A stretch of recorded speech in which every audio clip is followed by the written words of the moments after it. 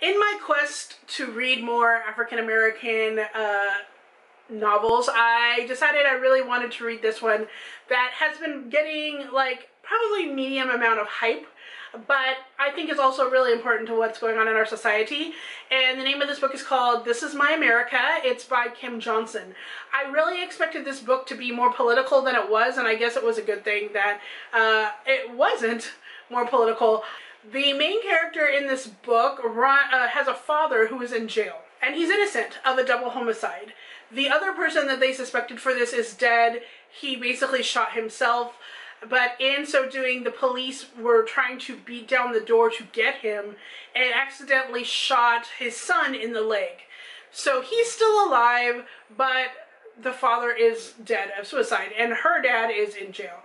So she runs these like know your rights workshops every once in a while, so to teach the community what to do when they're in these situations where they're being falsely accused or the police are trying to do things to them or whatever. Like, what are your best things that you can do to avoid a confrontation, okay?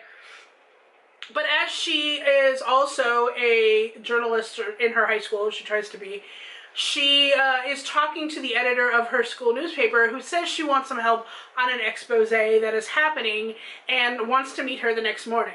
That meeting never happens because that girl winds up dead on the side of this, like, I think it's like a warehouse with a dock, I don't know.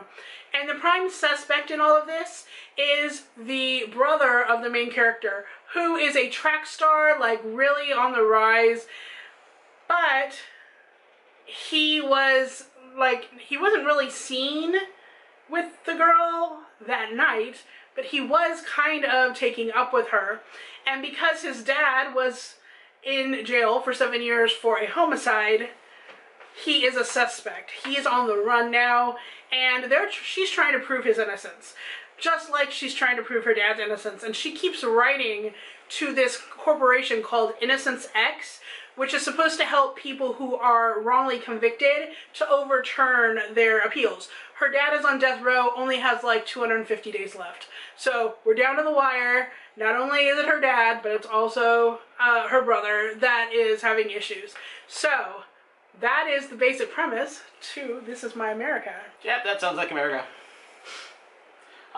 That's kind of, that is a lot of what we're seeing these days. A lot of. It's these stories of people that, oh, you're guilty because we say you're guilty. Mm-hmm. We're going to throw you in front of a jury with a whole bunch of rigged evidence.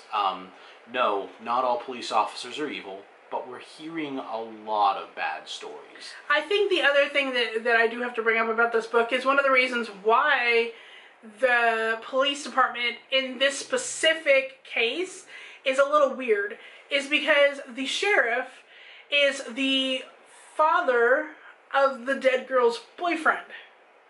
So he already has a prejudice to what is happening. However, remember that kid that got shot in the leg?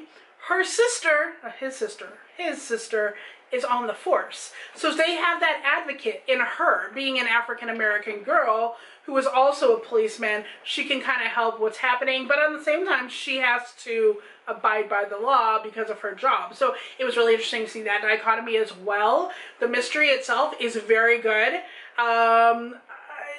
I could kind of see what was happening once the pieces really put together, but the story itself was really great. Like, I didn't care about who was going to inevitably do it.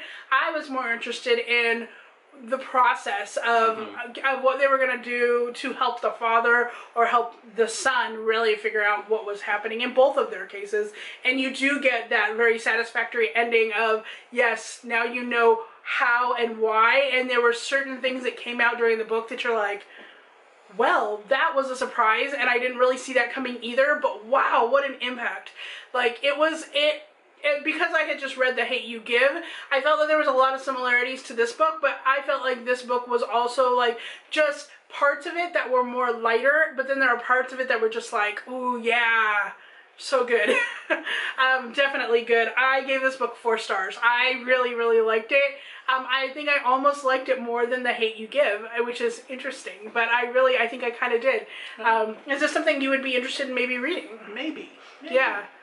Yeah. Okay. So thank you so much for watching, and until next time, Stay zany. bye-bye.